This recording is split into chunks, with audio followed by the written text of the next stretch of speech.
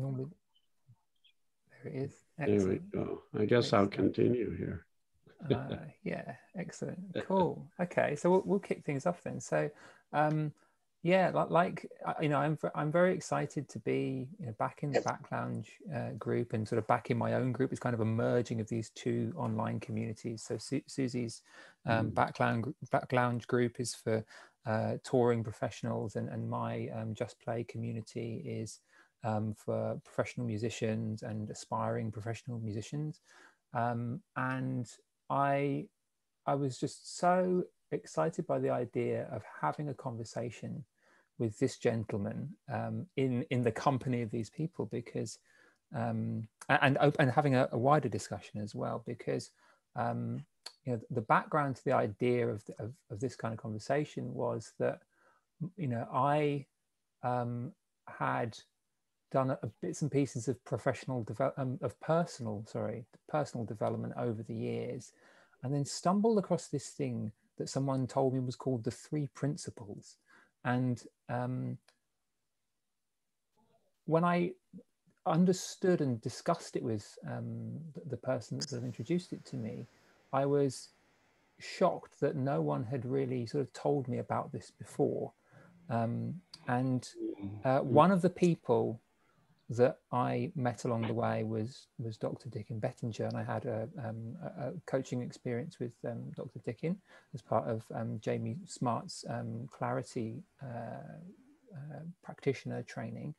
And although I've only ever sort of read and heard talks by Sid Banks sort of after his passing, Dicken studied with Sid and knew Sid very well, and has a background in psychology. So I'm very excited to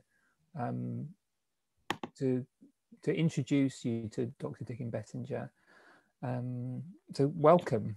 It's a real pleasure of mine to be speaking with you. Thanks, Nick. It is delightful to be here with everybody. It's just, I always love when I do webinars. I do probably about 3 a week. And I just love how Zoom allows us to have a gathering where we can sit face to face, most often in our living room or our gardens or maybe our office, and have a real conversation.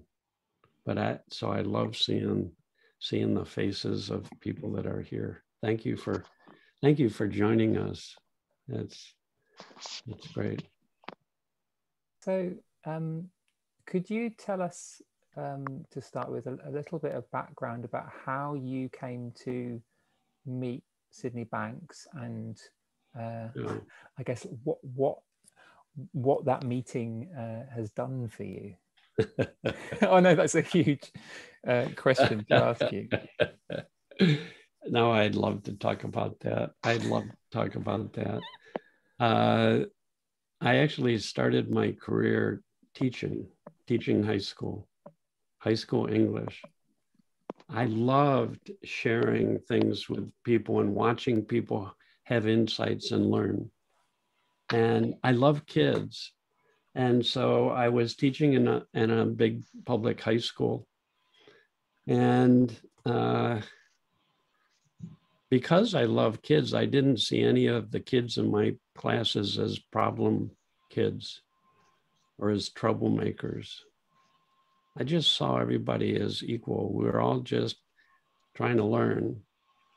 And some people seem to have an easier time of learning than others, but my heart went out to anybody who was having some difficulty in learning. So I found out if you just be really kind and patient and loving, that people settle down. And when people settle down, everybody's built to have insights.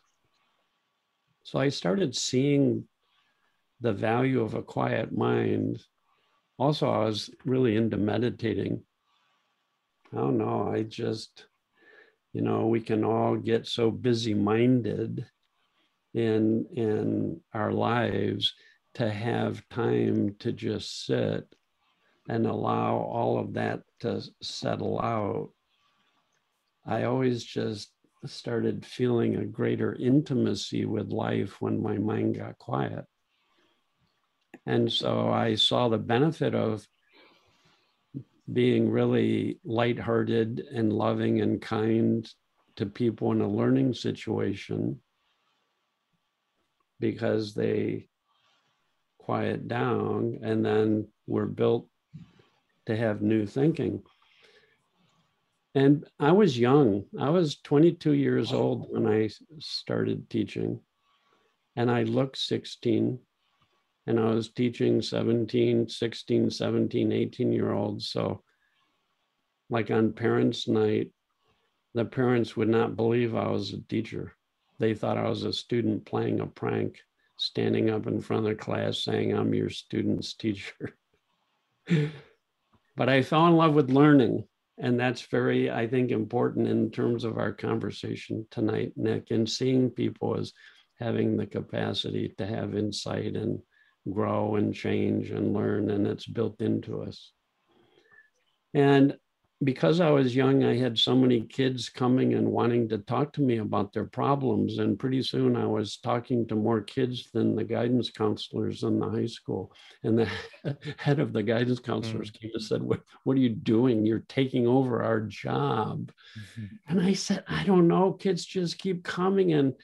And I had done a lot of studying about communication. So I was teaching them what I had learned about communicating, and it was helping them with their parents or with their friends, or just to get along better. But some kids were coming to tell me about horrible things that they were going through, abuse and trauma, and I felt a little over my head. So I went and got my master's in education and counseling psychology. And then later I went back again and got my doctorate at a university that trained people to be psychologists in the education department. And I love the educational philosophy that if anybody is struggling with anxiety, depression, upset, difficulties psychologically, they don't have an illness. There's nothing wrong with that person fundamentally that they're having difficulty. They just haven't learned yet what they need to learn in order to have an easier time of things. And insight helps us have an easier time with anything. Yeah, you can sign out. Thank you. Oh, someone's on. Yeah, Laura popped in. Oh, there we go. There you go. Yeah, no problem. I played in the school band. It was like there was just a little cymbal crash there. And so that's how I got started as a psychology. And in the education department, they had this we're all the same. We're all students.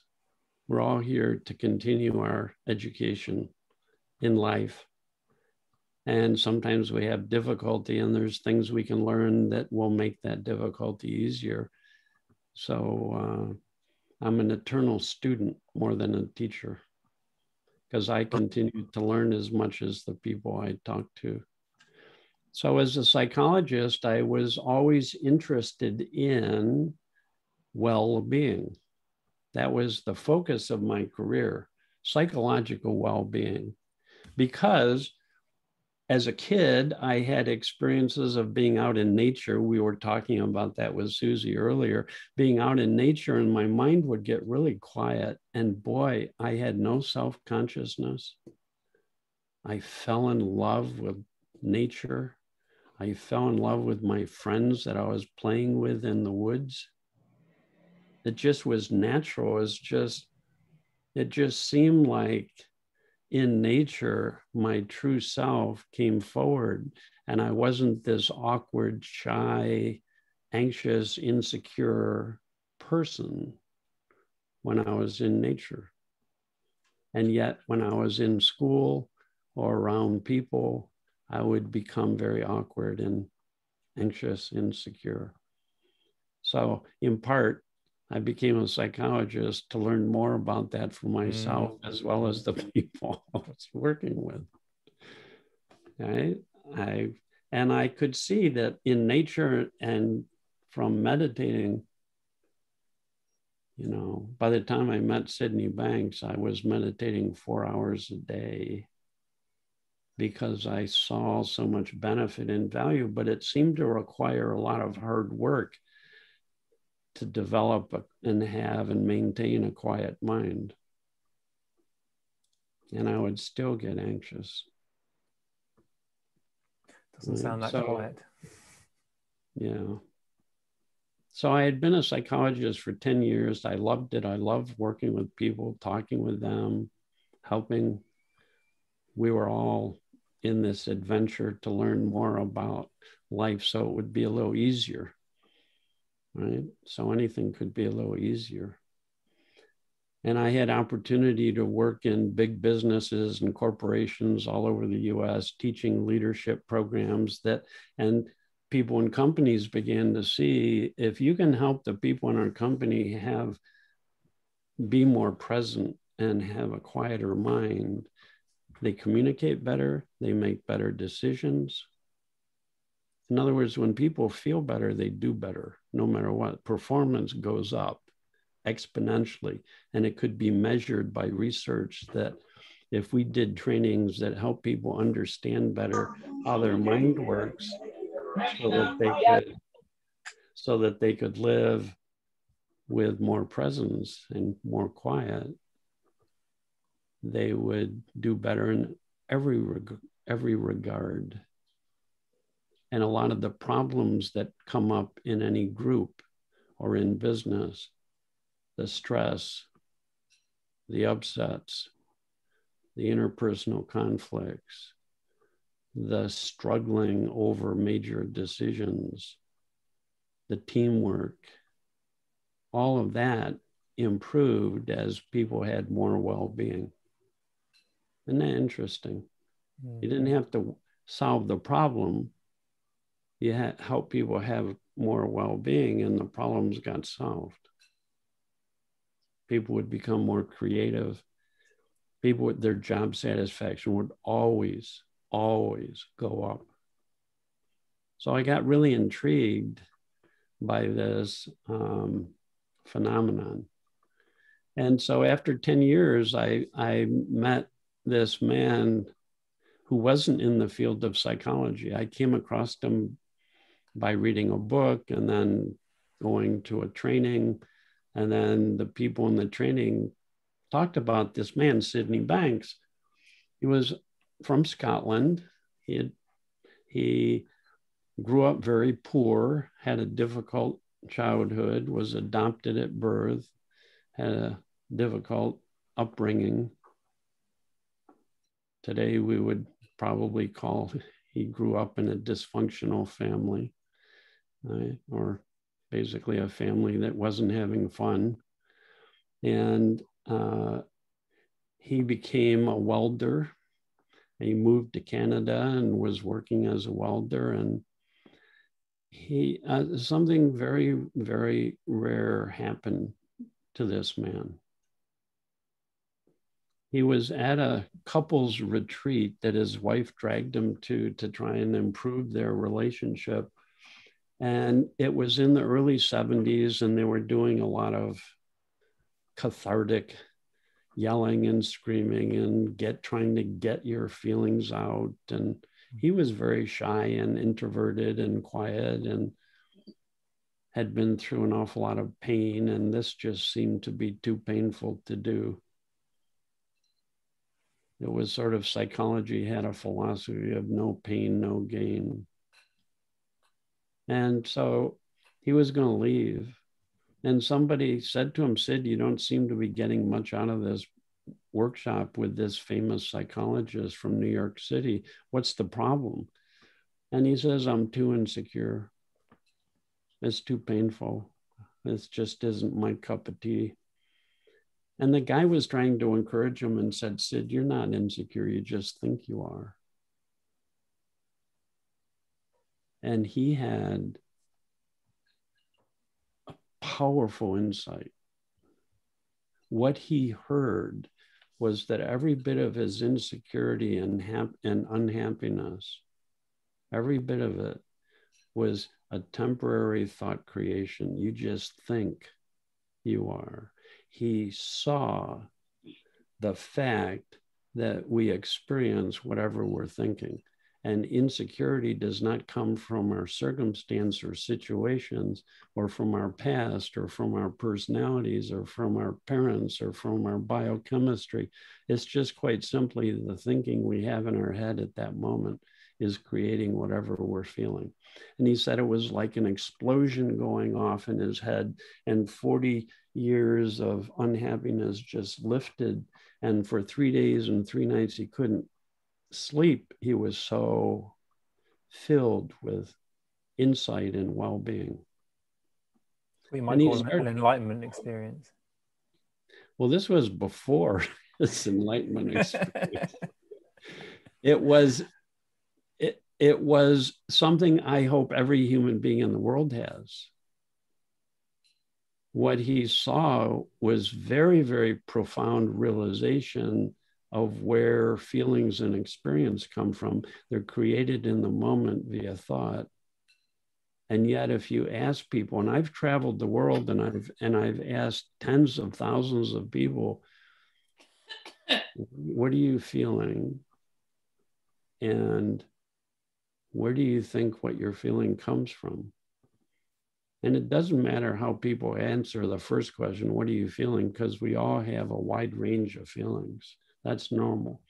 But our understanding of where that feeling comes from makes a huge difference in our lives. And most people, if you ask, like, for example, if someone says, I'm tense or I'm stressed or I'm upset, and you ask them, well, where do you think those feelings come from? They'll point towards something in the world that they think is causing them to feel that way. Performance anxiety. I'm anxious because of this performance. I'm stressed because of people are watching me. I'm upset because of what somebody said to me. And innocently, and this has been a misunderstanding for hundreds of years, people attribute their feelings to something in their life other than thought, because they just haven't been taught. Now this is being taught in schools all over the world, and the kids and people are starting to learn and better understand where their experience comes from. Now that insight helped him look at people with compassion, because he could see people innocently getting caught up in thinking that created their anxiety or their upset. And they were innocent because they hadn't learned yet. They hadn't insightfully learned yet the true source of feelings. Nothing wrong. It's just, they just haven't learned where feelings and experience really comes from.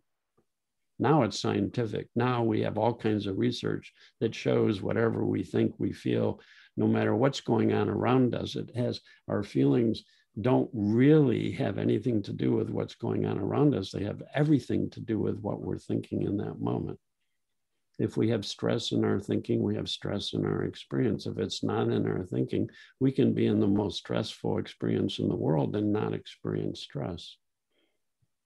You put 10 people in the same situation, I guarantee you're going to have 10 different experiences. And none of them are determined by the circumstance. They're determined by how people are thinking at that moment.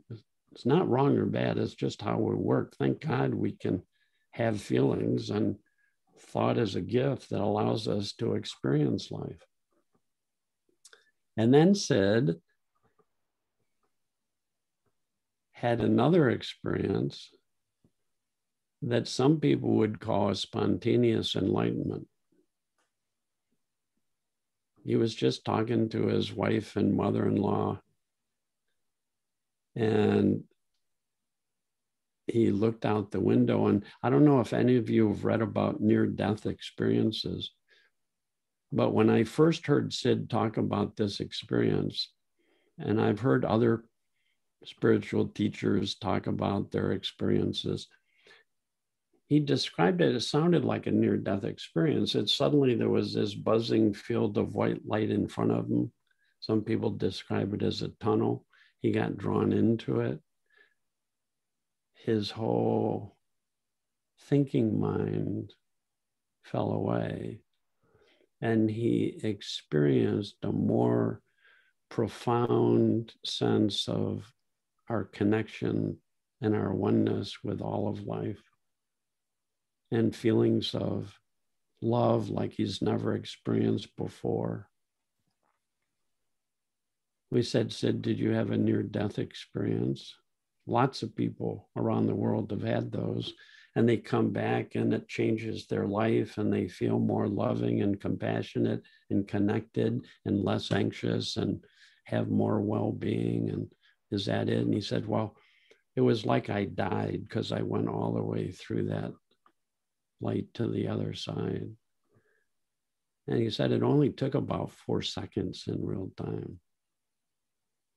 But when he came out of that experience, now here you have to understand, here's this guy with a 9th grade education, and he's a welder, and he goes back to work on Monday after having this experience. And everything for him has changed. Everything. And after a couple of weeks, he just insightfully realizes, I need to share what I've learned with other people, because I'm convinced anybody can have glimpses of what I had glimpses of, and it will bring more well-being into their lives. So he left work with no idea what he would do, or he didn't read, so he had no background in spiritual awakening or psychological awakening. He had no background in that, no understanding of that really. He just knew what happened to him changed how he saw life, and it gave him hope for people, for all people. He saw people already have perfect well-being inside. It only gets covered over by our thinking. And when we go beyond our personal thinking and our minds quiet down, we experience the same benefits of enlightenment, feelings that uplift, new and fresh thinking. Listen, my wife is an artist. And with this understanding, she knows when she goes into her studio that if her mind is busy, it's going to reflect in her art. And so she allows her mind to get quiet before she starts painting. No technique. Once you know it's there, you just relax into yourself. And her process is, we drive around the car and she stops the car all the time. Bless her heart. You know, it takes a long time to go anywhere with my wife because she sees beauty everywhere. Because when your mind is quiet, you see beauty everywhere. And she stops the car and she sees something, goes, oh my God, and she takes pictures of it. She comes home and she gets the pictures up around her easel and she gets quiet. And I say, Koizi, what are you doing? It's my wife's name, Koizi. What are you doing? She says, I want to have the same feeling that I had when I saw that thing that I felt was so beautiful. And when I'm in that feeling, if I paint from that feeling, it's going to show up in my art. It's going to show up. The state of mind we're in when we perform shows up in our performance. Now, wouldn't you know, my wife, her whole life has been a singer and has been in choral groups. And she's had the fortune to sing twice in Carnegie Hall and sang with the Pittsburgh Symphony. And she sang for Parliament in Canada and in New York City and in St. Paul's Cathedral, St. Peter's Cathedral in New York, in Rome. And the same thing, that with what she learned from our studying with Sid Banks, she sees the role of thought clear enough that tension and anxiety is a gift to awaken us to the present moment, not a statement about the performance or what's happening around us. Mm. And in that quiet, here's what happens to anybody when our personal thinking gets quiet. Our senses come alive. That's where enjoyment, that's why some performers, if they get too caught up in their thinking, they'll say, I don't enjoy doing this anymore. I don't know, I used to love it, but I don't know, now I don't enjoy it. Well, that's what happens. It just means we've gotten out of balance. We're overthinking. Overthinking. And she says when she falls out of this, she wells up sometimes with tears because the music is so beautiful. If you go for a walk in the woods and you're thinking, you won't experience beauty. You go for a walk in the woods and your mind gets quiet, you'll be going, oh my God, oh my God, oh my God. Awe. That's awesome. Awe and wonder are what happens when our senses come alive. Work with someone who's clinically depressed. When they see the role of thought and begin to drop out of the thinking that creates those feelings, they get, their resilience comes back, they come up and people will say, oh my God, the colors. I just didn't know there were such beautiful colors everywhere. I've been missing color. Senses come alive. You eat a meal and you're so busy thinking and talking, you won't taste the food. Your mind gets quiet. Oh my God, every little bite is like the best taste you've ever had. Now, that's one thing that happens. This beauty, gratitude, and appreciation, Thanksgiving, she is so grateful to have an opportunity to sing. She just can't wait for the next opportunity. And then something else always happens for human beings when their minds get quiet, their senses come alive, their ability to enjoy life comes alive. The second thing that comes alive is as we fall further away from concepts and ideas about ourselves, about what we're doing, about our music, about our art, about our work, as we fall further away from that, that's what happened in Sid's enlightenment. We experience deep beauty and we also experience a greater connection to life. Which is why sometimes we're going for a walk in the woods and we fall in love with a tree or a flower. We feel this oneness, this unity. Why is that? Because in truth, we are just energy in a field of energy and we're all connected. We're all one in truth. It's what all the scientists and physicists are saying these days. There's only one field of energy that dances in and out of form. Quantum physics.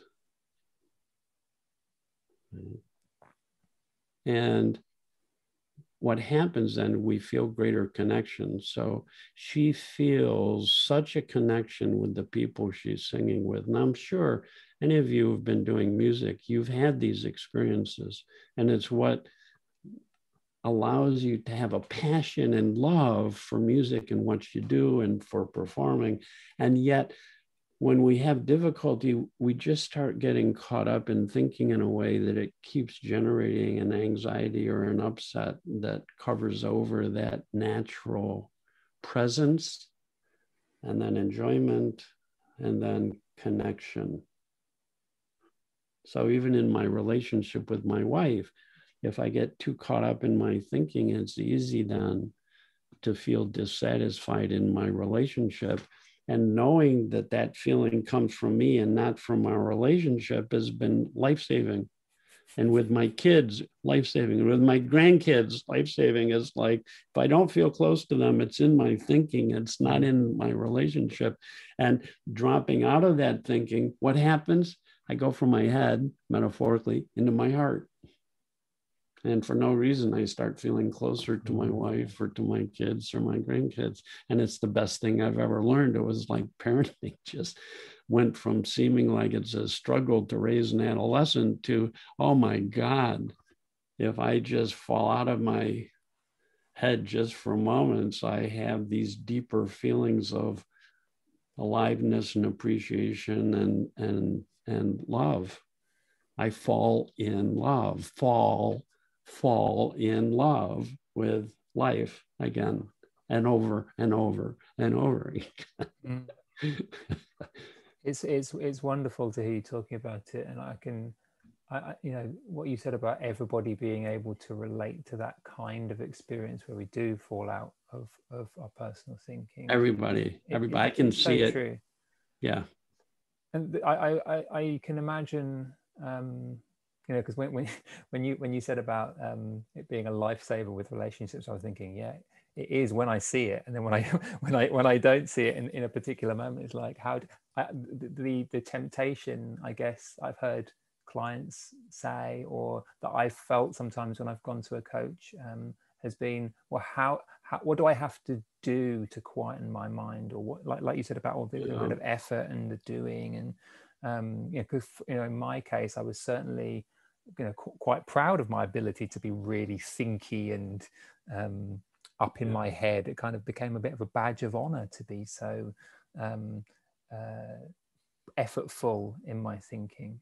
You know, when I first was introduced to this understanding, it felt like a real U-turn. It felt like a lot of the value I'd placed on my ability to think personally was actually, it felt strange to let go of that noise in my head, even though it did also feel better. What would you say to somebody that, you know, would say like, well, what do I have to do to quieten my mind? How do I have to think? What's the right way to think? Yeah, it's a question I get all the time. And before I met Sid Bangs, I read all these books where in the last chapter, they'd give you the 7 steps to deal with your anxiety, the 14 things you can do, the techniques you can try. And I was a technique junkie, and I did constantly. I was working on myself constantly as a way of trying to bring more well-being. So the first thing that's helpful for people to realize that we're human beings, not human doings, and that we already have all the well-being we need inside, that any human being on this planet, when their mind quiets down, become more present, more friendly, more enjoy life more creative, more alive. No exception. I've seen no exception to that. And I've worked with people in prison. I've worked with people who have spent their whole life in mental institutions, and they're just, all human beings think, all human beings are aware, and all human beings are connected to a deeper intelligence. Right? Some people call it wisdom. So like, I have a friend who's a professional drummer. And he says, sometimes when I'm playing Dicken, my mind gets so quiet that it feels like the guy who's overthinking what I'm doing just disappears and another guy shows up. Right? We all cherish those moments where it feels like it's just effortless, that what we're doing, or in a performance, or in singing or playing music, where it feels like we just are at the top of our game. In sports, they call that being in the zone. So it helps, Nick, for people to understand you already have the capacity to be at your best. You don't develop it, you uncover it. And it's only our thinking. So most adults that I notice, when they feel tension, stress, or upset, do more thinking rather than wake up out of that thinking going, oh yeah, it's just some thoughts in the moment. If I let them go, they flow, they dissipate, they disappear. If I keep thinking them, I keep creating that feeling. So it's very helpful to know you already have what you're looking for. If you understand that your feelings are created from thought in the moment, you'll catch yourself thinking. And time and again, no technique. You'll just let it go and come back to the now. It's like when you put your hand on a hot stove, once you know that the pain comes from having your hand on the stove,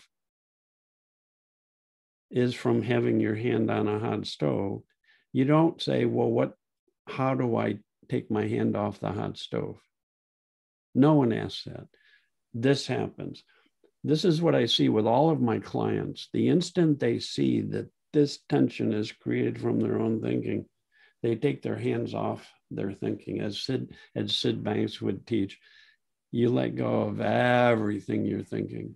You go beyond all concepts. You temporarily close your laptop because you're not going to find enjoyment and wisdom in your intellect, in your computer mind.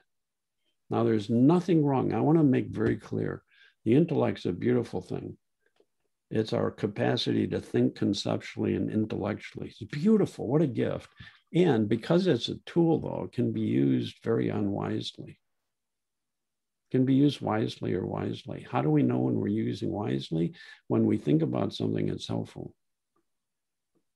And as soon as we're thinking about something in a way that creates tension, stress, or upset, we're trying to use our intellect in a way it wasn't designed, and we're getting out of balance with this deeper intelligence with wisdom. And when there's not a balance between intellect and wisdom, we lose enjoyment. We get stuck in feelings of anxiety and tension and stress. We try to think our way out of it, which is an impossibility. So it's more having insight into how this works that helps people than trying hard not to think or trying hard not. Trying is always thinking that creates stress. And when you see that, you let go of everything you're thinking, you'll find what you're looking for. You'll come home. That's the name of my book, Coming Home. It's coming. We get a little lost up here in our thinking, then we wake up and come home again. Can I give an example, Nick? Absolutely. I'm pretty sure it's Perlman. I could be wrong because it was a long time ago. I saw this on a video. He was doing a master class for a bunch of young violinist proteges. And he's so sensitive to if people get too caught up in their heads. I mean, even if you watch shows like The Voice or American Idol, they'll always say to the singers, you're thinking too much. You got to relax and just be yourself. And, you know, it's common knowledge now, or it's become in sports and in performance, you know, if you get too caught up in your head, your performance suffers immediately and it's not authentic. And so it's like Perlman saw this incredible young protege violinist playing, and it sounded like she had memorized the notes and was just trying to remember what to play. You know how that it sounds perfect, perfect technically, but there was no feeling, no passion, no juice in it. So he said to her, instead of playing this piece, I want you to sing it to me. And you could see her drop out of her thinking, and she sang with so much feeling. And he goes, yes, yes, yes, that's it, that's it. Now, play as if you're singing the music. It was a completely different piece. Completely different piece. The other woman showed up, metaphorically. Mm. Isn't that something? I get chills just thinking about it, because all of us have that capacity if we begin to trust this deeper intelligence. Sure, learn, study, remember, get information, but we can't live there when we perform. And when we fall out of our thinking, this deeper wisdom knows how to utilize what we have stored in our intellect. And you have a perfect balance. We're in harmony. We're letting the music play through us. It feels like we're part of something greater and bigger that's playing through us or singing our group. Mm. Yeah.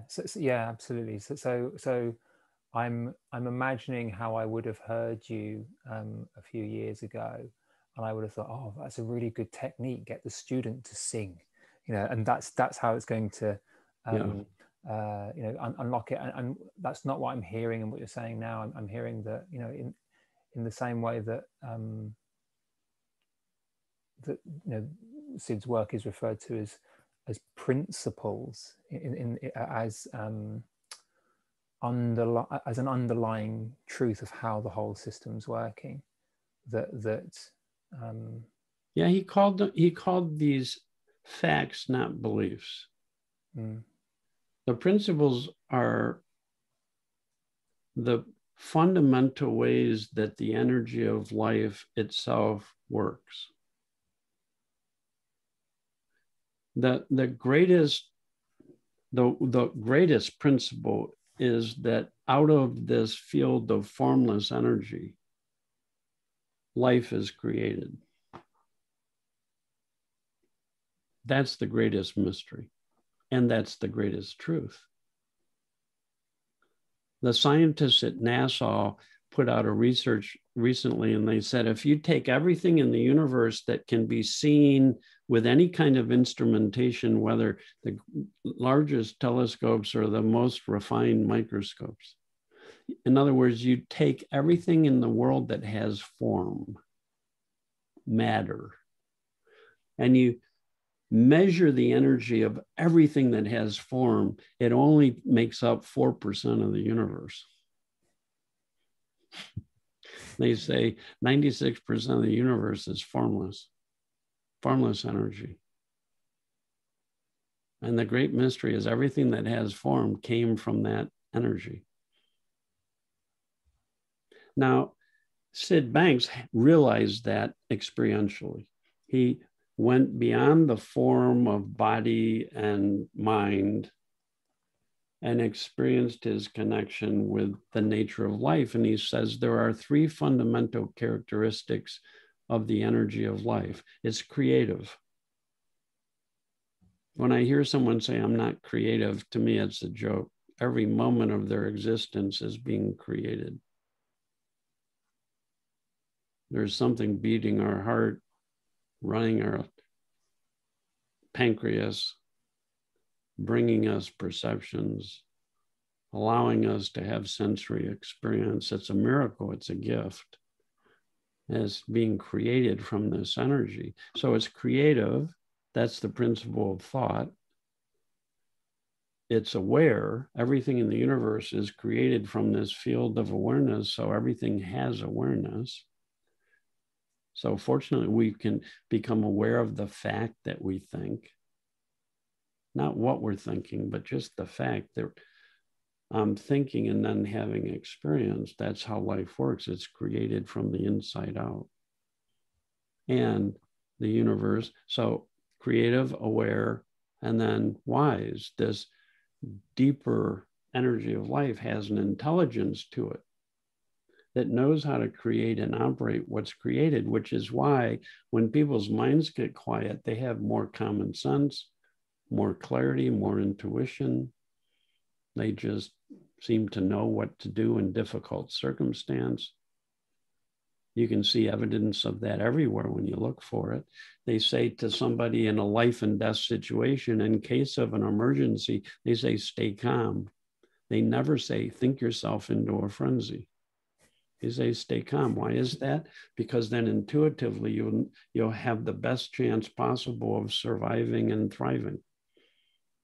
You'll know what to do without thinking about it. You'll play well without thinking about it.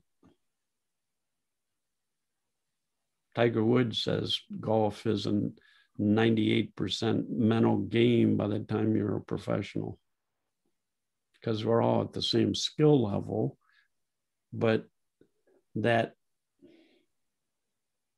magic, that ability to, in a sense, perform beyond what you think possible is available to everybody if we're open to it. Open mind, rather than I'm really curious about. Sorry to jump in. I'm really curious about how this understanding kind of collided or didn't collide or meshed with your prior psychological training. Like, was that how uncomfortable a meeting was that? Because I'm hearing people, because I can imagine people thinking, okay, well, this is a bit like meditation, or this is a bit like neuroscience, or something that I read. But the way that I hear is that this is a very, very fundamentally different understanding. It's a different paradigm altogether, and it's more scientific and accurate. It's not true that the world makes us anxious. There's no science. There have been 600 research studies that have shown that's not even true. That circumstance doesn't determine our experience, because, like I said, you put 100 people in the worst situation you can imagine, whether it's a concentration camp or whether it's being in the Twin Towers when the building is falling down around you, or it's being in a tornado that devastates your neighborhood. Everybody has a different experience. And it's not determined by circumstance, it's determined completely by what we end up thinking at that moment. So you might have fear and be paralyzed. You might have complete presence and calm, as often happens to people in adverse situations, or you might have enormous selfless compassion and love and do things that, in a sense, put your own life at risk to help other people, right? Well-being is built into us. And when people become calm, they become more of service, more kind, more loving to the people around them. So all people think, that's not a technique, it's a fact. It's like the principles, what we call the principles, are that which is most fundamental in life, the creative forces of life, right? It's a fact that people think, it's a fact that people are aware, it's a fact that people have a mind that's an intelligence far greater than just their intellect. I can go anywhere in the world and talk about those facts and people don't argue with me. Nobody says, no, I don't think. Nobody says, no, I don't have awareness. Nobody says, no, I don't have a mind. Universal fact. Psychology. This is so different than my psychology, because when I was a psychologist, I started way back in the 70s, early 70s. There were like 3 different cognitive theories. There were like 10 different existential humanistic theories. There were all these behavioral theories, and every psychologist had a different theoretical basis. Well, theories are best guesses. They're not principles. Psychology has not had theories. William James, the father of American psychology, said if principles were ever discovered in psychology, it would be a breakthrough greater than the discovery of fire. It would be monumental, because there was just a theoretical basis. Sid Banks discovered universal fundamental principles that can explain every moment of human experience and behavior. We are experiencing what we're thinking. Whether, even when I work with people who have been diagnosed as psychotic, they're just living in some fearful thinking. And they don't know it. They don't know it's thought. And when they know it's thought, it's not so scary. Because now it's not, I'm damaged goods, there's something wrong with me, or the Martians are taking over my mind. It's, I'm a thinker like everybody else, and I'm feeling my thinking like everybody else.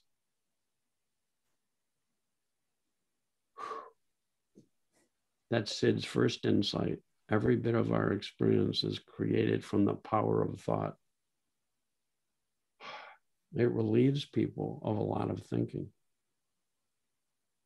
The first training I went to in this, I was a big time worrier. In other words, I did a lot of thinking about things that hadn't happened, and I got really anxious about it. And after understanding this, just my first insight, probably, I'd catch myself starting to worry, and I'd worry for 5 minutes instead of an hour. Do you know what that does to the quality of life?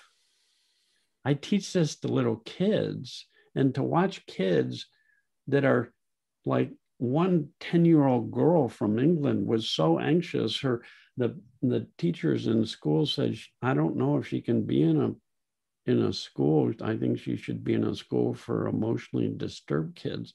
And her mom got in touch with me, and I had 3 half-hour sessions with her. And you know what? After the first session, you know what she told her mom? She goes, Mom, the next morning at breakfast, Mom, everybody has a thought factory inside of themselves, and it's making thoughts all day long, and that's where our feelings come from. She's 10 years old. I didn't talk to her about a thought factory. That was her insight. She saw, as anyone can do, oh my gosh, I'm living in the feeling of my thinking. And we all are. And it works that way for everybody. It's a fact. Scientific. It's really scientific. Whatever we think we're going to feel, if you're thinking sad, that's okay. It's nothing wrong with feeling sad. But when your thinking changes, your friend comes to the door and you go, oh, hi, good to see you. Your thinking changes, you feel different. It's like a movie. When the film changes, you get something different on the screen. That's how we work. And so here's this 10-year-old girl realizes that. You know what happened the next time we got together? Of course, we spent most of our time talking about her favorite thing, which is unicorns. So we talked about unicorns for a long time. I learned so much about unicorns. You know, did you know when you touch the horn, colorful butterflies fly out? I didn't know that. You know, I didn't know that either. she became my teacher about unicorns, and I would plant little seeds with her about how what we're feeling right now, all the enjoyment we're having is coming from thought. And same with our anxiety, that's coming with thought. Just mention that at the end of a half-hour session. Talk to her a little about it. And she started having insights because it made sense. You know why? Because it's true. If it wasn't true, it'd be a hard sell. I'd have to sell. I don't have to sell anything. I remind people of what they know on a deeper level is true. We're always thinking from the moment we're born till we die, and we live in a thought-created reality. That's true. So I remind people of that underneath our thinking is pure consciousness, presence. That's true. We become more awake, more aware when we're present. Our senses come alive. That's true. And when we're open like that, this deeper intelligence brings us new and fresh feeling and thinking that's helpful. Otherwise, it wouldn't be called wisdom. Now, we used to think only certain people were wise. Now we know every single person is connected to this same source of intelligence. We're all waves on the ocean of life.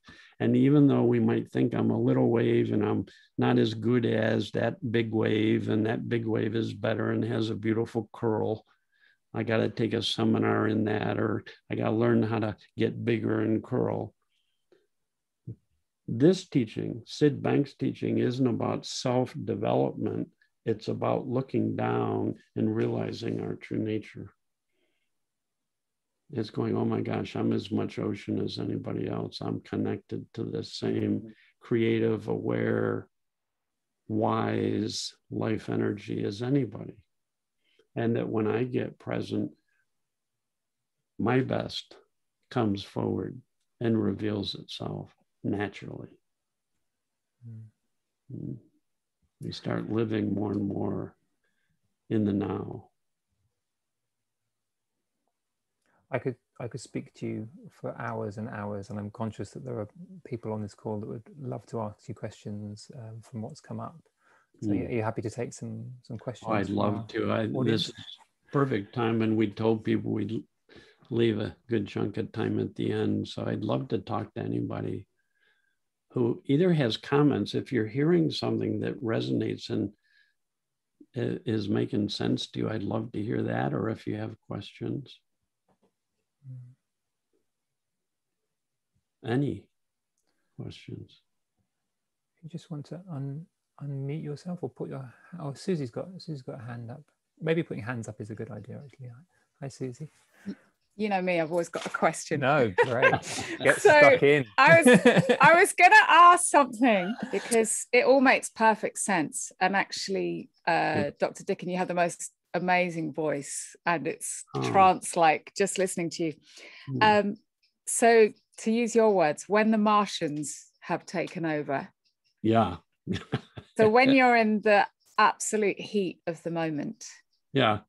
How do you step out of that? How do you bring it all down? Yeah. Oh, I'm glad you asked that, Susie. That's great. Now, listen, I still get caught up in my thinking at times. And then what I'm feeling, if I don't know it's thought at that moment, I'm pretty sure it does have to do with the Martians or the traffic. The traffic is bumming me out today, or the weather is getting to me, or the amount of work I have is stressing me out. Right? But the more you begin to catch on to this, because it's true, you just start seeing it more and more often, spontaneously. It just happens. You just start catching yourself and realizing you're a thinker. I'm sitting here thinking about this performance I'm doing in a week, and I'm getting all anxious, and I'm sitting here on a beautiful day, and I'm just sitting here innocently thinking up all this anxiety. And at times you catch yourself and you fall out of that thinking, and the anxiety dissipates. Every time when we come back to the now, when we're resting in the now, those kind of feelings dissipate as that thinking falls away. I was doing a training for a company in Alaska, and I went into a gift shop, saw these snow globes, and I went, oh my God, that would be perfect metaphor. And I go into this team, and these people would get all busy-minded as like shaking the snow globe, and then wonder why they had difficulty with each other. And when we realize it's thought, it's like we temporarily just set our thinking down, and it's built for the mind to clear. We gain greater clarity because that's our natural state. Now we're present. Now we're open. Now we're free to let any thought and feeling that comes our way to flow through us. So even when we get anxious and upset, if it's flowing through us, we're still present and can perform well. It's not like we have to hold on to a certain feeling. It's when we're wide open and in this flow, we're in our well-being. Like, look at little babies. They're fully present. I love holding my grandkids when they were babies, and And I learned so much from them about being fully present and letting all thoughts and feelings flow through. And they'd laugh and cry and be excited and have all kinds of experience, but they didn't think into any of it, so they didn't get stuck in any of it. So at times we'll get stuck. But here's, Susie, maybe this is another way of answering this. Once you understand your feelings come from thought, your relationship to stress and anxiety and upset changes. It becomes helpful biofeedback, letting you know the only problem is not out there in the world, it's you caught in thought. And that's the only problem. And when that falls away, you feel different, you see different, you have clarity, you have feelings that uplift, you get new and fresh creative thought. So pretty soon, Susie, your feelings will all day long be reminding you that you're a thinker, and you'll be grateful for tension, stress, upset. They're like an alarm clock going off to wake us back up to the now. Once you understand the nature of thought and feeling, feelings become friendly and helpful rather than, I used to curse feeling stressed and think there was something wrong and try hard to get rid of it. And now understanding it allows it to just come and go naturally, because I still get stressed and upset. But boy, is it nice when I'm like a baby in terms of it. In Tibetan Buddhism, they call our natural state newborn consciousness.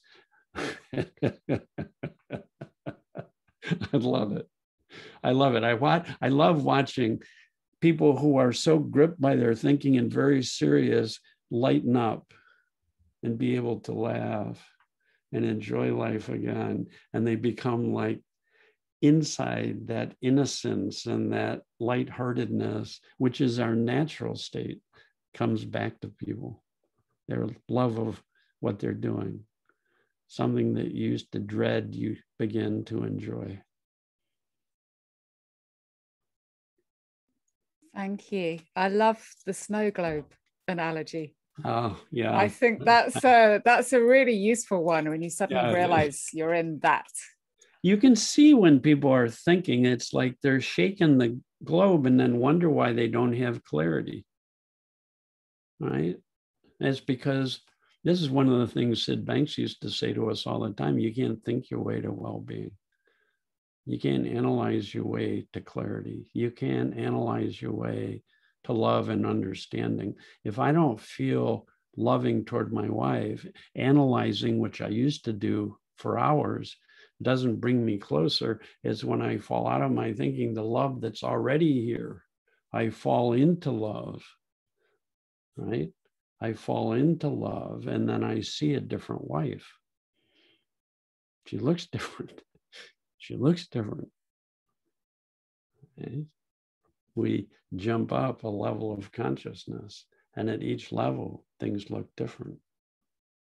So the world literally changes in front of us as our minds change.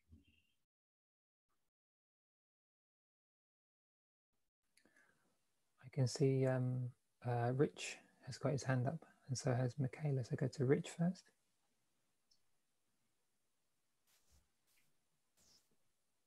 Hi, Dicken.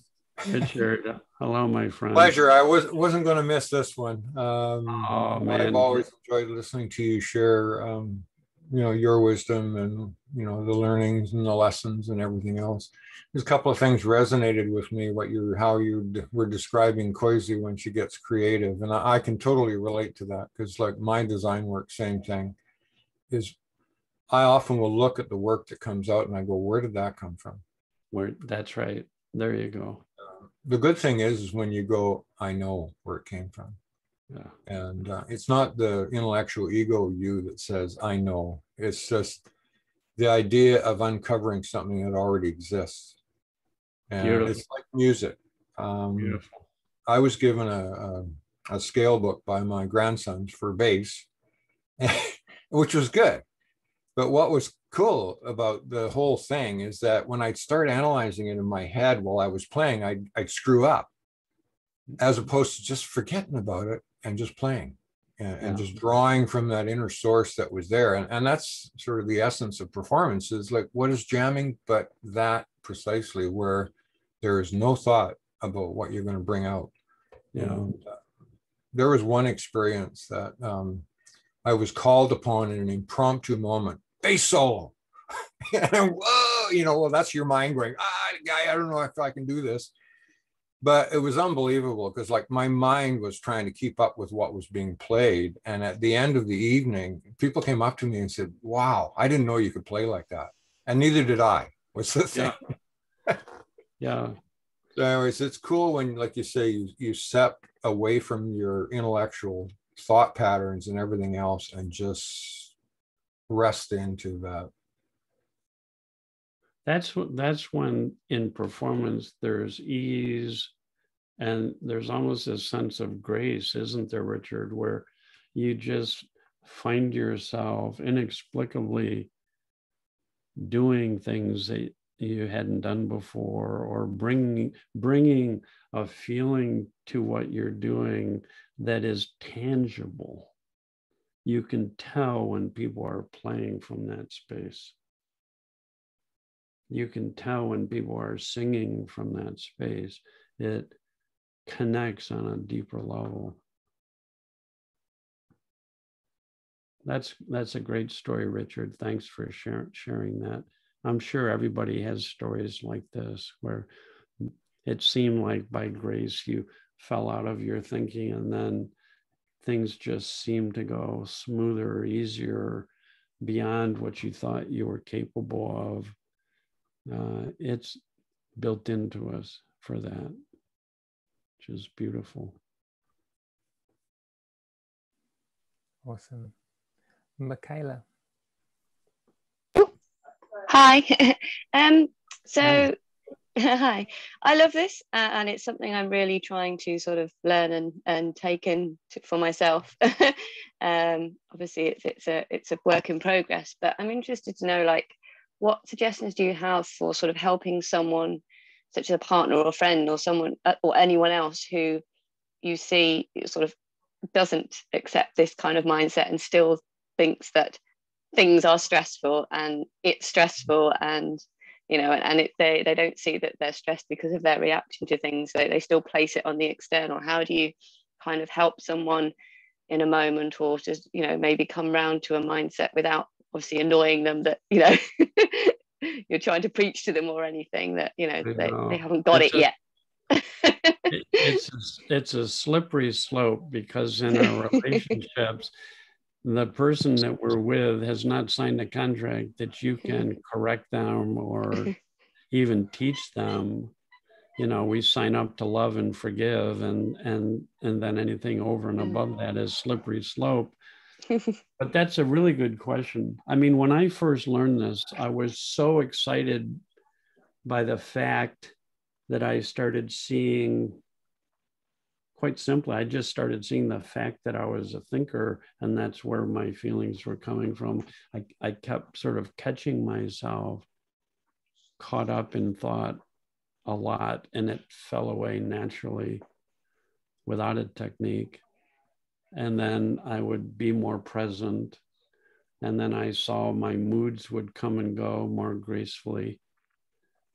And then I started seeing that when I was feeling good, I had all kinds of common sense.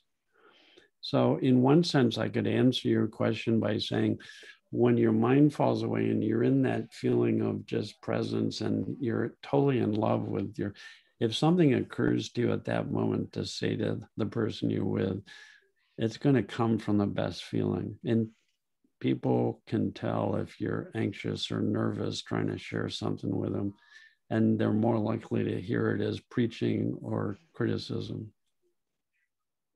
Now, the other thing I can say about this, from seeing hundreds and hundreds of people wanting to help the people they're closest to have more well-being. It rarely works to walk up to somebody who's caught up in their thinking and saying, "You're just thinking." Oh my God, I did that with both my kids for a couple of weeks after I learned this. And at the end of 2 weeks, my daughter, who was 14, and my son, who was 8 or 9, came up to me together. And my daughter says, "Dad, Ben and I have been talking." It's like she was the union rep, you know. Ben and I have been talking, and we've decided if you say one more word to us about thought or moods, we're going to run away. Right? And she was feisty and would have, you know. So what I had to learn, what I learned from that, though, is if I want to help the people around them, first of all, like on an airplane, put your own oxygen mask on first. Put it on first. Until that happens, you find your well-being, and you'll come to the person. You'll come to the person with presence and kindness. And that helps. That's what helps. I don't want to go back to the States. That's what helps the people in our family around us. You live with well-being, and then it'll affect the people, and over time you'll see them changing. And they'll be very interested in that. They'll start saying, "I want what she's got." You know, it's like, "What's your secret? What dope are you smoking?" You know, it's like, yeah. Or you can just ask your partner permission and say, "Listen, I've learned some things. Can I share with you what I've learned?" Rather than, "Let me tell you what your problem is." Say, "Here's what I've been learning," and you share that. And it's very natural. People don't tend to get upset and reactive when you talk about insights you've been having that are helping you. So those are just some ideas, Michaelia. I hope they're helpful to you. Live it yourself. And then out of that, it'll just be natural. That's what I found with my kids. After 6 months of living this with my kids, they both were begging me to share with them what I was learning because they saw me change. They saw me getting less reactive, more lighthearted, get over things quicker. They saw me more consistently bringing good feeling to them rather than my upset and reactivity. And I'm loving the heck out of life and being a parent, and they could tell. And then they were open. Then they were giving me permission to share with them what I was learning. And at that point, I would share what I was learning, not trying to get them to be different or change. And they started changing like crazy. They started seeing the simplicity of this. My daughter she had a huge insight into thought when she was 14. Huge insight, changed her life. Changed her life. She changed so dramatically. She went from being very emotionally reactive to life, thinking life was making her feel that way, to being like she was 40 years old with poise and confidence. And every single one of our friends, my wife and I, would come up to us and say, "Oh my God, what's happened to Nina? Her posture, her voice, her confidence, her clarity, her presence, unbelievable." Nina would come home at the end of the day and say, "Dad, oh my God, all my friends are doing it." And I say, "What? I'm thinking sex and drugs, you know." It's like, she goes, no, Dad, come on. All my friends are doing it." They get upset, which is normal, but then they keep thinking about it and talking about it all day long, and it keeps it alive innocently, and they don't know it. They have no clue. It's innocent. And she started having enormous compassion for people who would get caught up. Even the people she didn't like, she started having compassion for. "Oh yeah, they're no different than us, Dad. They're thinkers too." she became my teacher. She went past my level of understanding with her insight. And so at the end of the day, not only would she ask me about what I was learning, but I'd be asking her. So how did you deal with that situation? It's like, oh my God, it's like, it just got simple. Yeah. Magic. I can see someone else. I can see Krista's got a hand up.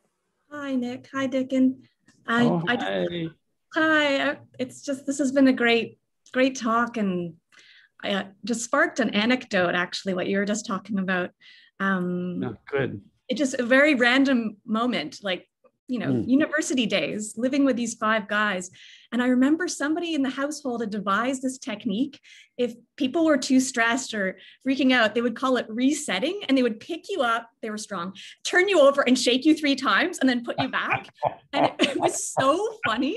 And anyway, it just made me think of this, like these kind of funny techniques to get you out of your mind into your body, and humor and all these things. Anyway, it was funny, a moment. Yeah, it came. Krista, that's beautiful. I love that. I'm gonna use that as, like, on computers you have a reset button, or a refresh the page button. It's very similar. When we start understanding that our feeling is created from our own thinking, we press the refresh button, we let go of everything we're thinking, we start getting new and fresh thinking. And it does refresh the page. It does shake us up. That's the funniest thing. That's the funniest. How clever. There were some funny dudes. How clever of that person to come up with that strategy. See, even that wisdom brought him a new thought. Oh, wouldn't it be fun to just shake people up and let them have a fresh start? That's so cute. That's clever. Thanks, Krista. Thanks. Any other insights or questions or observations? There's usually someone at this stage who would quite secretly like to, but thinks that they'll be hogging the floor, and it's never the case. That we always want it. It's your turn, and we're kind of waiting for what you have to bring. Or I've really enjoyed spending time with everybody today. I'd love to hear a little more about what it sounds like to you guys. Or Keris. Good. Oh, I think you're muted still. I am. Hey. Hi, Nick. Good to see you. Good to see you. Right. Okay. Well, I've been working as a coach in the entertainment industry professionally for about 5 years. Mm-hmm. And of course, I've done CBT, REBT, all the acronyms. But I never started by teaching that. I've kind of mutated into that. I think I've probably been coaching most of my life because it goes back to my dad, who, when I was a child, you remember him saying, Keris, you're not your thoughts. You are not your feelings. You are so much more than that. You've got to let go of this. Wow. And I was in primary school then. Oh. He was very old. So by the time I was in secondary school, he was in his 70s. And he was like, I'm going to make sure I put you out into the world, knowing your own mind, being able to stand on your own 2 feet. So when I started, I became mum to everyone. By the time I was 20, I was the go-to person at my ballet school. And, but over the years, even coaching sort of unofficially, then I started coaching professionally, and the amount of pushback I've had, that in order to make a living now, I'm actually incorporating back sort of CBT techniques into my coaching, which I think is fine as an illustration of how you can change your mind, but it's not the root of it. Yeah, it's not the root of it. That's right. So I'm just trying to find, how hard should I push back and go back to the way I used to coach before I took all my training? Yeah, in a quiet moment, you'll know. You'll know when it's time to change or do something different. Yeah. I found that as a psychologist for 10 years, if I introduced a theory, I would get pushback. Mm. If I introduced a technique, I might get pushback, or people say, well, it worked for a while and now it's not working. Mm. And I saw that over and over and over again. At a certain point, people would say, what other techniques do you have? Mm. And then it's a constant search for the next thing to do that Yeah. somebody else tells you you need to do. And it, like you said, it doesn't, they can help, but it doesn't get to the root of it. Yeah. And changing all of it, it's exhausting. Yeah. You know, and you can't ask people to change their thoughts constantly. It's just tiring. Yeah. And I've always said, look, you have to let go. You have to just, you know, give in and, you know, let all of that out. So, well, you know, that's good advice, but even telling people to let go, you can get pushback. yeah. When I share with people, I'll just tell you how our minds work. Mm. I'm not trying to tell you how to think. I'm not going to tell you what to think. If you ask me for advice, I'll give you advice, but I'm not here to do that. I'm here to explain to you all human beings work the same way. We're always thinking. Whatever we're thinking, we're feeling, and either we're aware of that fact or we're not. When we're not, we do a lot of thinking that keeps generating a lot of stress and upset and tension, or that keeps us preoccupied and we're not present, even if it's not stressful. It's just, we're just always thinking. And this is how it works. We think, we're aware beings, and when we realize the fact of thought, there's behind our thinking, there's this wide open, awake space called consciousness. That's a fact. I'm not telling you what to do or how to do it. I'm just saying that's there. And when we're standing as consciousness or awareness, or we are awake, new and fresh can come in. That's the power of mind, is it creates new and fresh. It creates life. That's a fact. So in the purest form, I'm not trying to teach somebody something for them to remember. I'm reminding them of this is how life works. All human beings think. All human beings are conscious. And all human beings are connected to a deeper intelligence. Then people have their own insights. They come up with their own techniques, if you will. They come up with their own ideas. They love dropping into this space where they don't know anything with their intellect, but where they get new and fresh, where creativity is the nature of life. Just fall in love with stepping into the unknown over and over again, to be nourished by the soul, nourished by this thinking. Now, if at times I give advice, then people can disagree with it. If I tell them what to do, you should be present, don't think, you do this, don't do this, then I can get pushback. But if I say, it's like someone you want to teach how to drive a car, you can say, okay, here's how it works, especially if it's a stick shift, but not many cars are anymore. When I taught my kids, it was stick shift. I said, okay, gas, brake, clutch, here's how they work. Here's how they work in tandem. I can't tell you how to drive. You'll have to figure it out yourself, play with it, experiment, find out. And then you go, oh, I saw my 15-year-old son go, oh, I'm getting it, Dad. I'm getting it. I'm getting it. Right? It's the same with true coaching, is reminding people of things that are true. And then they go, oh, I get it. And then they have their own insights, their own common sense, coming from this deeper intelligence of how to live their lives.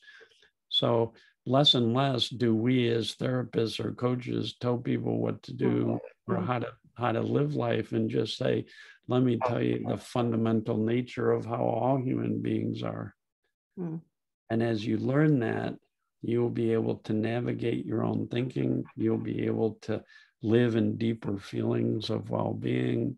You'll see the benefit of letting go of judgmental thoughts, which is what forgiveness is. Who suffers if we hold on to a judgment about, I'm not forgiving them? And if you let it go, who benefits?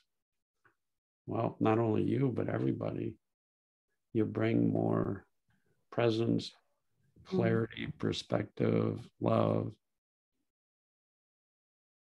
Right?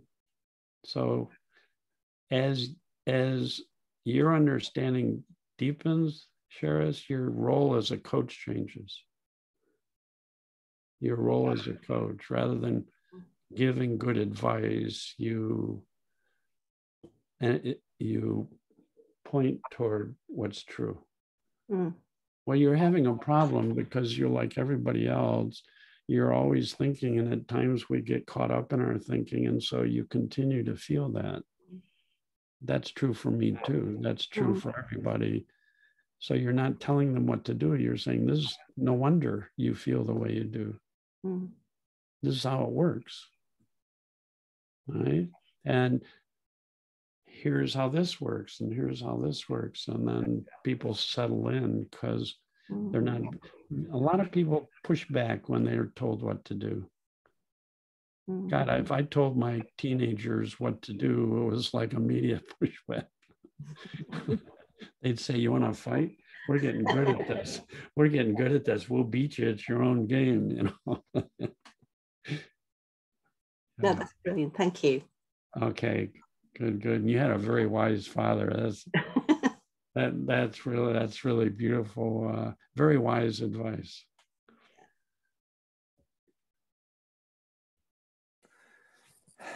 Great stuff. Awesome. Really, really lovely discussion. So we're at time now. So I just want to thank not only Dicken but Susie as well for sort of the merging of the group, but particular thanks to Dicken for spending time with us and sharing your experiences and wisdom and love and presence. So thank you, sir.